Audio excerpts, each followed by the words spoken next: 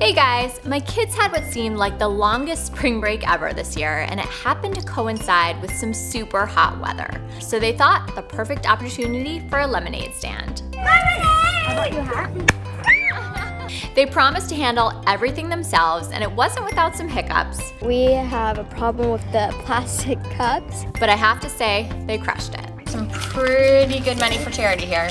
Here's how they did it and some tips they learned along the way. We got a customer.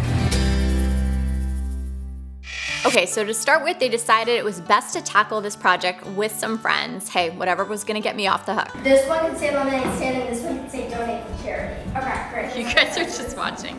They started by making the lemonade so it could get cold in the fridge. Look at this fancy lemonade you guys are doing. You would think that my kids would reference the homemade lemonade episode I made. That was a really good one, but Avery said if she was gonna do it herself, she needed to keep it simple. So she just picked up a giant tub from Costco, good old Country Time lemonade for like $9. Okay. You better not be showing this. Though mixing it did require a little brain power. Wouldn't it be 8 cups? Okay. Because there's 4 pints in a gallon, right? Or 4, whatever. This is a math class, guys. What? Is it 3? We're starting over. Hey, Sass. I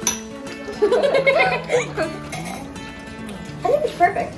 Yeah. Okay. They did a few things to make the lemonade fancier. Avery started by making lemon-filled ice cubes. Seems very precise. Don't want to spill anything.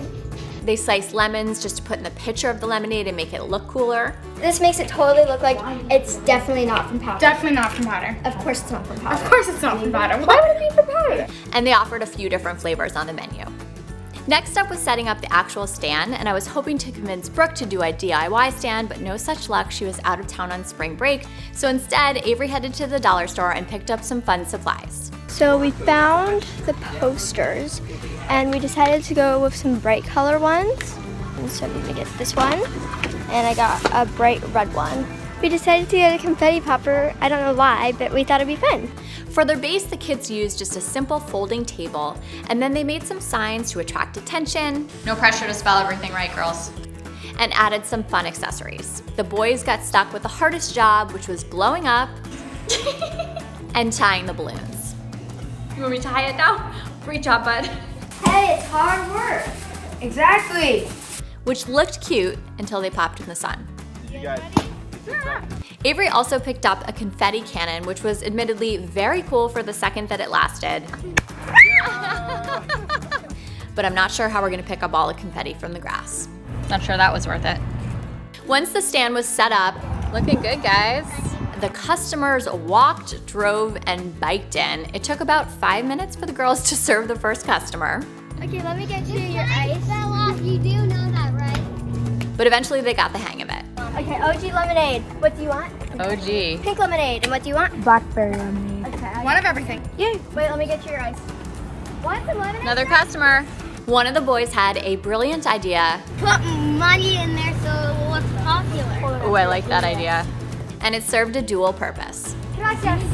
We need change, Maggie. And it wouldn't be a What's Up Moms video without a pool noodle, so Avery used one to attract customers. We got a customer.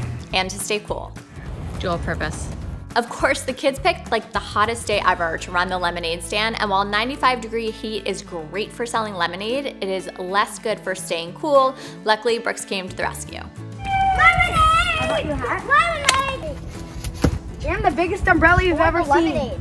The other issue with the heat was that the cups got hot. So our next tip is don't leave your plastic cups in the sun because they will start to melt and it will ruin your lemonade. Yeah, it was very diluted and tasted like puff syrup.